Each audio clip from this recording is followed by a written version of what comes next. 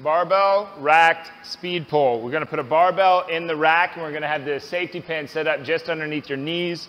Get your hips back, brace up, and drive your hips into the bar. Okay, so you're just trying to stand up, squeeze your butt.